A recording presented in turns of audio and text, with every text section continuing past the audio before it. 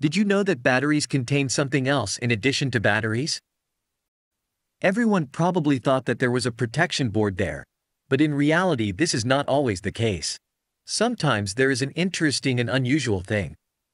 It also serves to protect batteries, but it works in a completely different way. This is a self-resetting fuse. Despite its name, it has nothing in common with a conventional fuse. Let's figure out how it works and where it can be used.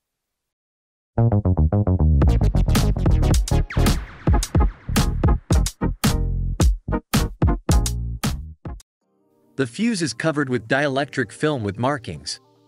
If you remove it, you can see what it looks like.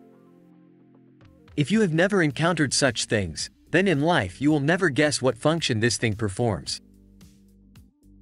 The fuse is the plate that is located in the middle, and the bends are made of nickel tape.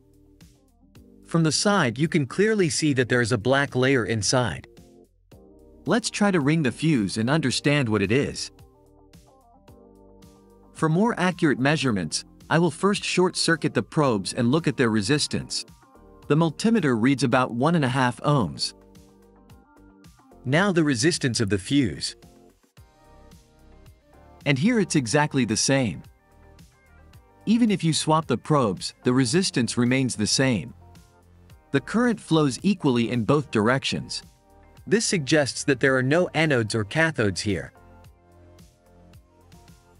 If you poke at the fuse with a needle, you can understand how it works. The two halves on which the nickel tapes are soldered look like foil. And between them there is a thick layer of dark material. This is due to the fact that the material from which such fuses are made contains carbon. More precisely, carbon is mixed with the polymer from which the fuse is made. Polymer does not conduct current, but carbon, as we know, is an excellent conductor. When a large current flows through the fuse, the polymer heats up and expands. The carbon moves with the polymer and the conductive chains are lost. As a result, the resistance of the fuse increases. After the fuse cools down, it begins to conduct current again as before. Now let's do a little experiment. Let's see what happens to the fuse if a short circuit occurs. This multimeter will indicate the applied voltage.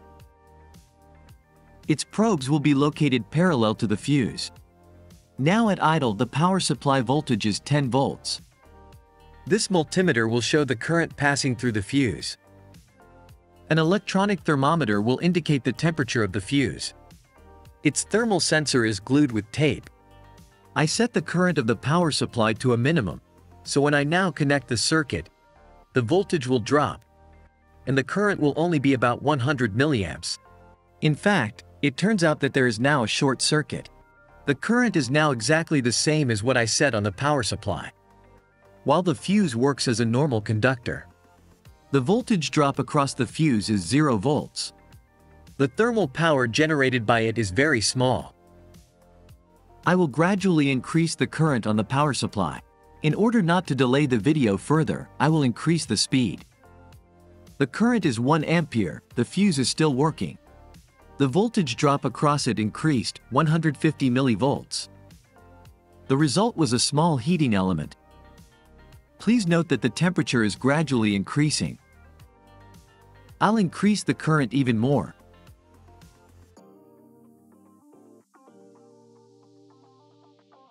(2 amps). The fuse voltage is 280 millivolts. This is almost half a watt of heat. I increase it further. 3 amperes. The tension stood still at first, but then began to grow. Please note that the current stays the same. This suggests that at some point the resistance of the fuse began to increase. Then it was as if the circuit had broken. But in fact, this is not a complete break, since current is still flowing through the circuit now, only 120 milliamps. Temperatures are still rising and much faster than before. I kept the circuit in this state for about half an hour. The fuse reached a temperature of approximately 64 degrees and it did not rise further. In the next experiment, I want to see how quickly the short circuit protection will respond if the fuse is cold. The power supply voltage will also be 10 volts, and I set the current to the maximum, 5 amps. Now I'll just short the probes and the ammeter will show this current. I connect the fuse.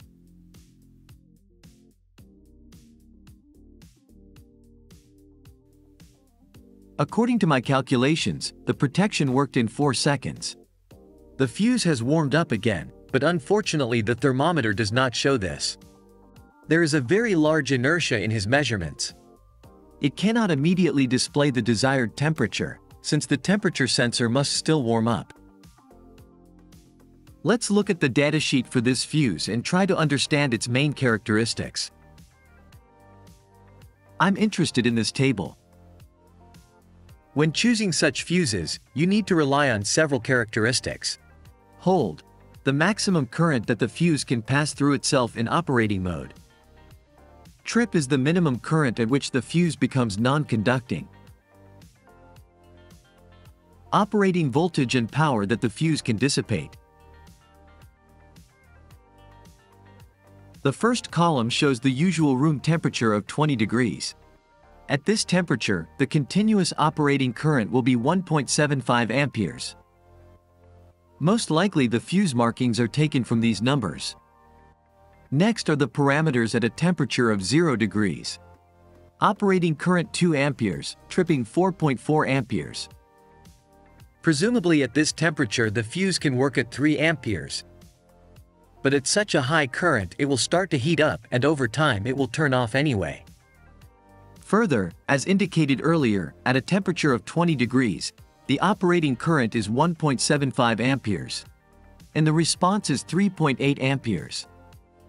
At 60 degrees the operating current is 1.2 amps and the shutdown current is 2.7 amps. As you have already noticed, as the temperature increases, the operating current and cutoff current begin to decrease. At 85 degrees, the operating current drops completely to 0.9 ampere. Below is the time after which the cutoff occurs.